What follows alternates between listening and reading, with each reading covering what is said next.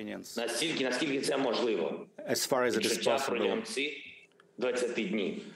Our feelings over the last 20 20 days. днів 20 days повномасштабного of a вторгнення full-scale Російської aggression of Федерації Russian після Federation 8 років війни на Донбасі. after 8 years Просто of уявіть. fightings in Donbass region. Can you only imagine? Уявіть, що о 4 ранку Imagine that ви, кожен з вас, on 4 a.m. each of you чуєте вибухи. you start Страшні hearing вибухи. bomb Джастін, explosions, уяви, що severe ти їх explosions. чуєш. Justin, can you І чують imagine твої hearing діти. І чують you, ракетні your удари по children, аеропорту. hear all these severe Просто уяви, explosions, аеропорт bombing Оттави. of airport, bombing По of Ottawa десяткам airport, інших місць по всій tens of території other cities вашої of прекрасної your wonderful країни. country. Can you imagine that? Території Канади, крилаті ракети, ще Cruise досить танко. missiles are being І твої falling діти down on мають your тебе і terrain, запитують, що and your сталося, children батько? asking you what А ти вже happened, отримаєш перші and звіти you're receiving про the те, first news які об'єкти which розбиті в твоїй державі, розбиті infrastructure ракетами objects Російської Федерації. have been bombed І and ти знаєш, destroyed by Russian Federation. скільки і де вже загинули And люди. you know how many people Уявіть, що ви already шукаєте died. слова, щоб Can you пояснити це only дітям, imagine what пояснити їм, words, how що can you explain почалася to your children that повномасштабна you just війна? full-scale aggression Війна, just про яку ви happened in your знаєте, що вона country? на знищення You know that вашої this is держави. war to Про яку ви annihilate your знаєте, state, що your вона country. на підкорення You вашого know народу. that this is the war to Другий subjugate день. your people. І ви отримуєте And повідомлення on про second колони day, бронетехніки. you receive Тисячі, notifications that які huge заходять на вашу землю. columns Спочатку of заходять military маленькі equipment міста, are містечка, вони entering більші. your Вони country, хочуть crossing the border. They're їх entering усі small заблокувати і cities. блокують. They Вони are підходять до giving Едмонтона, siege, уявіть they're собі, encircling і cities, б'ють артилерію просто по житловим кварталам, and they просто start по to людям, shell по живим civil людям. neighborhoods. Палюють школи, They bomb підривають дитячі school садочки, buildings. They destroyed як і у нас. kindergarten. В наших містах Сума. Like in our city, city of Sumy, like in city of Охтирка. Imagine that someone is taking siege, laying siege to Vancouver. Can you just imagine that for a second? And all these people who are left in such city. And this is exactly the situation that our city of Mariupol is suffering right now. And they are left without heat or hydro, or without means of communicating, almost without food, without water, seeking shelter in bomb shelters. Dear Justin, dear guests, can you imagine that every day you receive memorandums about the number of casualties, including among women and children? You've heard about the bombings. Currently, we have 97 children that died during this war. Can you imagine famous CN Tower in Toronto? If it was hit by Russian bombs. Of course, I don't wish this on anyone, but this is our reality in which we live. We have to contemplate, we have to see where the next bombing will take place.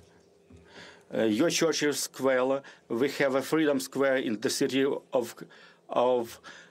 of Harton. Our Babin Yar, the place where victims of Holocaust were buried, and it has been bombed by the Russians. Imagine that Canadian facilities have been bombed similarly as our buildings and memorial places are being bombed. A number of families have died. Every night is a horrible night. Russians are shelling from all kinds of artillery, from tanks. They are hitting civilian infrastructure. They are hitting big buildings. Can you imagine that there is a fire starting at a nuclear power plant? And that's exactly what happened in our country. Each city that they are marching through, they are taking down Ukrainian flags. Can you imagine someone taking down your Canadian flags in Montreal and other Canadian cities? I know that you all support Ukraine. We've been friends with you, Justin, but also I would like you to understand And I would like you to feel this, what we feel every day. We want to live, and we want to be victorious. We want to prevail for the sake of life. Can you imagine when you call your friends, your friendly nation, and you ask, please close the sky, close the airspace, please stop the bombing. How many more cruise missiles have to fall on our cities until you make this happen? And they, in return, they express their deep concerns about the situation. When we talk with our partners, and they say, please hold on a little longer.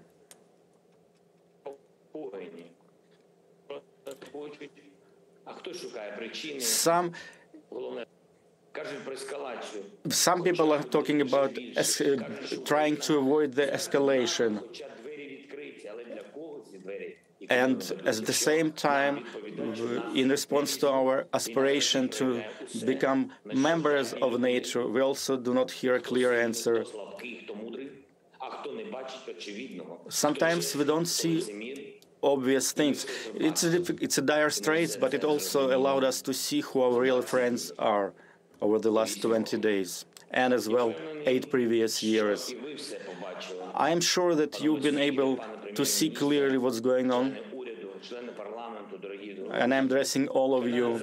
Canada has always been steadfast in their support. You've been a reliable partner to Ukraine and Ukrainians, and I'm sure this will continue. You've offered your help, your assistance at our earliest request. You supply us with the military assistance, with humanitarian assistance. You've imposed serious sanctions. At the same time, we see that, unfortunately, this did not bring the end to the war.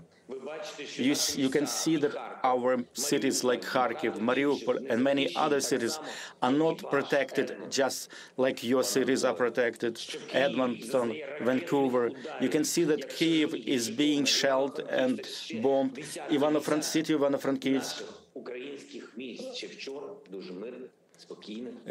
It used to be, we were a very peaceful country, peaceful cities, but now they're being constantly bombarded. Basically, what I'm trying to say that we all need to do, you all need to do more to stop Russia, to protect Ukraine, and by doing that, to protect Europe from Russian threat. They're destroying everything, memorial complexes, schools, hospitals, housing complex. They already killed 97 Ukrainian children. We are not asking for much. We're asking for justice, for real support, which will help us to prevail, to defend, to save life all of the world. Canada is leading in these efforts, and I'm hoping that other countries will follow the same suit. We're asking for more of your leadership, and please take more, greater part in these efforts, Justin and all of our friends of Ukraine, all friends of the truth. Please understand how important it is for us to close our airspace from Russian missiles and Russian aircrafts. I hope you can understand. I hope you can increase your efforts. You can increase sanctions so they will not have a single dollar to fund their war effort. Commercial entities should not be working in Russia. Probably you know better than many in any other countries that this attack on Ukraine, it's their attempt to annihilate Ukrainian people, and there is nothing else to it. This is their main objective. It's actually the war against Ukrainian people. And it's an attempt to destroy everything that we as Ukrainians do. It's an attempt to destroy our future, to destroy our nation, our character. You, Canadians, you know very well all this. That's why I'm asking you, please do not stop in your efforts. Please expand your efforts to bring back peace in our peaceful country. I believe, and I know that you can do it. And we are part of the anti-war coalition, and jointly, I'm sure that we'll achieve results. I would like to also ask our Ukrainian diaspora in Canada. This is a historical moment, and we need your support, your practical support. And we hope that with your practical steps, you will show that you are part of the modern Ukrainian history. Please remember, this is a practical, modern-day history of Ukraine. We want to live. We want to have peace. I'm grateful to every one of you in the Parliament of Canada who is present there, to every Canadian citizen. I am very grateful to you, Justin. I am grateful to Canadian people. And I am confident that together we will overcome and will be victorious. Glory to Ukraine. Thank you to Canada.